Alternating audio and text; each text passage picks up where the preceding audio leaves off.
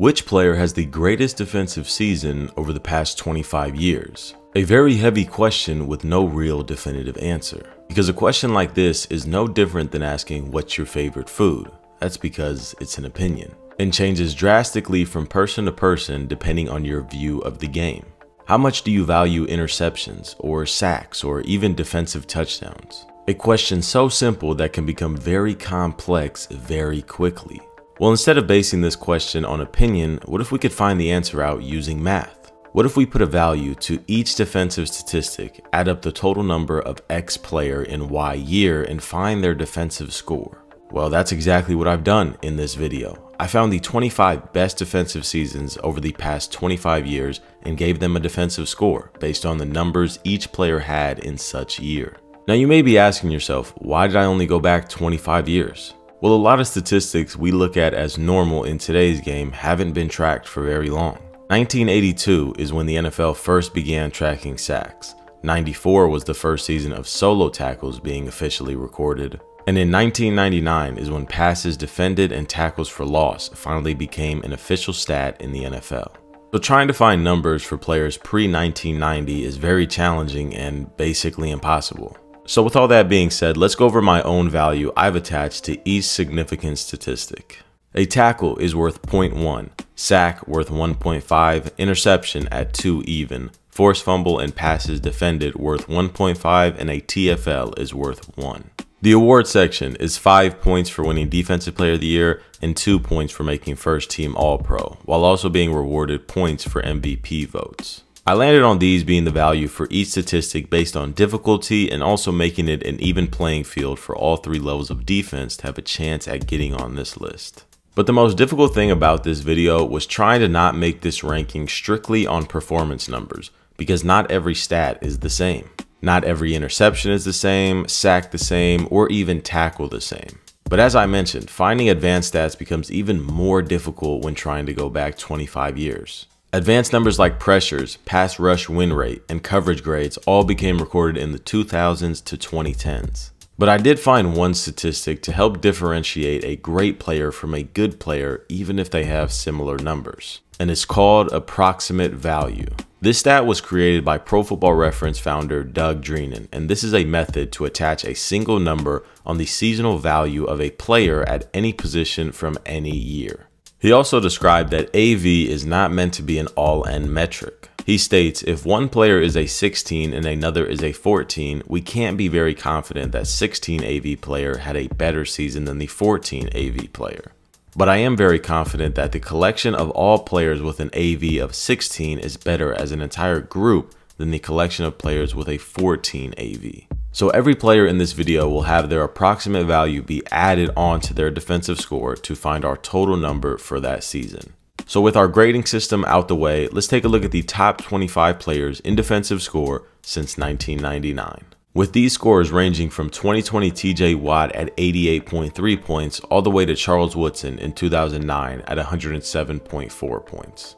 And you'll notice some of these scores are a different color than the rest. That's because these specific scores are attached to players who have had a top 25 defensive score but did not win Defensive Player of the Year in that same season. Our 25th highest score in TJ Watt came in second place in 2020 to Aaron Donald with very close numbers. TJ Watt had more tackles, sacks, TFLs, and passes defended, while Donald had more forced fumbles and approximate value with a score of 24. And even though TJ had a higher defensive score, this AV by Aaron Donald with a score of 24 is not only just a ridiculous number, it is literally the highest AV by a defensive player in NFL history. So this Defensive Player of the Year might not have been such a robbery as it looks. Although TJ finds himself on this list once again having one of the greatest defensive scores in NFL history and wasn't rewarded for Defensive Player of the Year. And this time, I think we can all agree this might be the definition of a robbery. This past season, TJ Watt finished in second place for Defensive Player of the Year, similar to 2020. But I can't even wrap my mind around a gap this big between first and second place. Here is TJ Watt's numbers from this past season along with his defensive score, coming in second place to obviously Myles Garrett, who finished this season with over 20 points less than TJ Watt. Watt had more tackles, sacks, interceptions, passes defended, tackles for loss, and even had a defensive touchdown. TJ Watt has a real argument to be a 3-time Defensive Player of the Year, and this doesn't even include his 2019 season that just barely missed this list. And when we take a further deep dive in this list, we have so many more players who didn't win Defensive Player of the Year with a top 25 score. Like 2013 Robert Quinn, who wasn't even top 3 in voting. Or Champ Bailey's ridiculous 2-year stretch from 05 to 06 that didn't result in an award. And even Jerron Kearse, who had a real argument to win Defensive Player of the Year as a rookie, which has only been done once in NFL history by the great Lawrence Taylor. But one of the most intriguing parts about this list is we have so many years where there were 2 players who had top 25 finishes in the same season. Like in 2002, where Derrick Brooks slightly edged out Jason Taylor to win the Defensive Player of the Year, having a defensive score 2.1 points better. And with numbers like this, I think it's safe to say he definitely deserved it. Or in 08, when James Harrison and DeMarcus Ware had a Defensive Player of the Year race for the ages, combining for 36 sacks, 13 forced fumbles, and 43 tackles for loss. And even though Ware slightly had him beat in defensive score, either of these players deserve this award, rightfully so. But I think my favorite duo from a year is one that we're not used to seeing much when it comes to the DPOY race. Because in 2009, the Defensive Player of the Year winner and runner-up were both cornerbacks. Darrelle Revis and Charles Woodson gave us one of the most entertaining Defensive Player of the Year battles we have seen in NFL history. 2 corners dominating the game in different ways, a shutdown corner versus a turnover machine corner. Charles Woodson had 9 interceptions that had 3 result in touchdowns, while also having 4 forced fumbles. And Darrelle Revis put up 31 passes defended, an NFL record, while also putting up performances like this going up against some of the greatest wide receivers in the NFL. And even with both of these players having all-time seasons, Woodson simply had the better season. And not only do the numbers back that up, but Charles Woodson's defensive score is the literal highest score over the past 25 seasons with a 107.4 score, with Darrelle Revis being at a respectable 95.9.